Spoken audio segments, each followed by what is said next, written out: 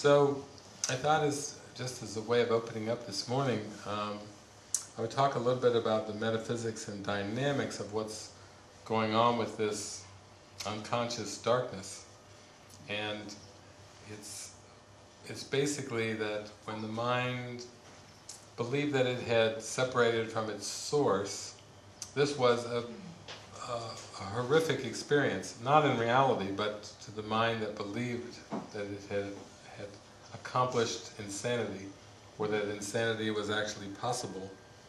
There involved a lot of pushing out, of denying and repressing. So the belief that you could separate from the source, that's the we'll call it the horrific idea. In reality it's impossible, but it's been called a tiny mad idea, and you might put the emphasis on the mad. It's mad, it's insane. And because it was the emotion associated with that tiny mad idea is fear, is terror. It's a horrific kind of idea. It's an intense emotion that's associated with it, and it's basically intolerable for a mind that's used to peace and joy and love and happiness. Those kind of emotions and that idea are pretty much intolerable. You know, you can't. There's no way to reconcile that intense fear with love, because it's like lightness and dark don't really coexist. The Bible had even said, perfect love casts out fear. So where there's perfect love, there is no fear. But with this intense emotion that seems to come from this error, it's intolerable, so it's completely pushed out of awareness. So sometimes I talk about private thoughts or secrets. That's the biggie. That's the private thought or the secret that is intolerable to hold in mind. That separation from source is possible. And that is therefore pushed out of awareness. It's really pushed way down. You might say it's at the base of the unconscious. You know, that's what the unconscious is about. That's why it's been pushed and been made unconscious, because it's too intolerable to deal with. Then on top of that comes more, we could call like diluted private thoughts.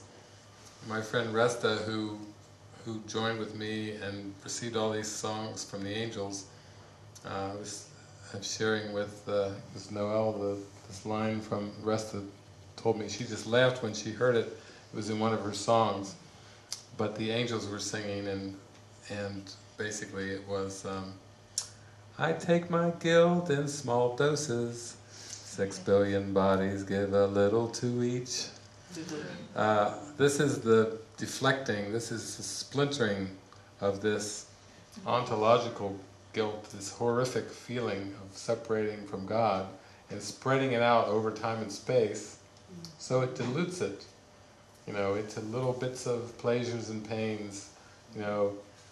It's not like, wow, I just feel like I'm going to be crushed by guilt. It's more like, oh, I've got a sore back, or I have a toothache, or I have a sore knee, or it's these little bits and slivers of discomfort, and also little bits and slivers of pleasures that seem to be the opposite of the pain, but really aren't.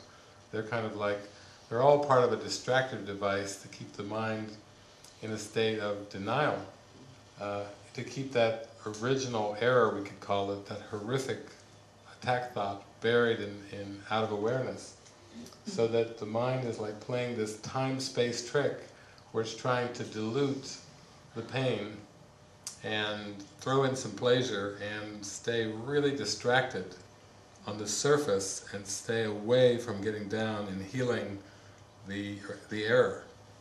And that's why when we talk about like reincarnation, it seems like people say, oh, many, many lifetimes.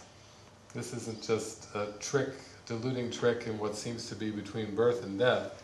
This seems to be a trick that's been going on for a millennium. A game of hide and seek. Playing hide and seek with your true identity. Hide in the darkness, hide in the dust, hide in the cosmos and be attracted to some bits of the cosmos and to try to avoid these painful ones, but really when you're up on the surface, you're not close to healing. In fact, the surface, we could call it, Jesus calls it the face of innocence, we could call it the top tier of this double tier self-concept. The surface was made to be tolerable, it's, even though it's got its ups and its downs and its pains and its pleasures, everyone's, well, that's the human condition. So the human condition is, that's just acceptable. You've got to take the good with the bad, and you've got to just live with it, and nobody's perfect, and everybody makes mistakes, and it's almost like there's this choir of, oh yeah, that's normal, that's just the way it is. Some things will never change. But don't you believe it. That's the thing, that's the surface. And then that top tier of the self-concept, or the mask, was made to cover over this dark side, the shadow that Carl Jung talked about, the unconscious that's underneath. And that is so dark and so black that it's basically, the feeling is you couldn't stand to look upon it. It's that intolerable sense of darkness. And so the top tier is like the distraction, the bottom tier, Jesus uses a little phrase, draped with sin. He doesn't just use the word sin, he says draped with sin. It's dark, we're talking dark and black. So when we have these expression sessions, it's like an opportunity, that deep darkness that's underneath, it's got to come up, and it's got to be released, and it's got to be brought to the light. And really that's what relationships are about, is that releasing. That's the purpose of relationships, is to heal this darkness by letting it come up and out. That's the purpose of these expression session groups. Not just to sit around, la-di-da-di-da-di-da, all this love, all this great, if you're not feeling the love and the joy and the peace and the freedom, then it's good to just say, here's an issue that I'm dealing with that seems to be recurring in my life. I'm here for healing, I'm here for insight, but I want to talk about it. So the ego mechanism is, the ego wants to perpetuate itself, it wants to exist, it wants to continue on, and basically it needs that denial and repression for it to continue on. And so this, bringing these thoughts to the surface and beginning to even bring them into conversations and to talk about them, is a way of not protecting them. When it's like the old thing about smiling, put on a happy face, be nice, keep the status quo, don't rock the boat, all those things can be used as ways of keeping that darkness down and keeping it repressed and pushed out of awareness, and we want to go the other way with that.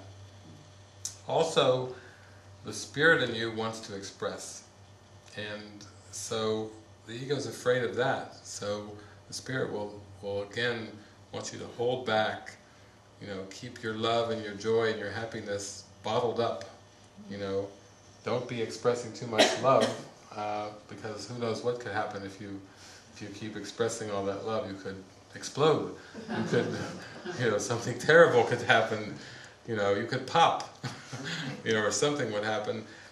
But what we're wanting to allow ourselves to express that, to just let it pour through and start to realize that we don't need to be afraid of that love.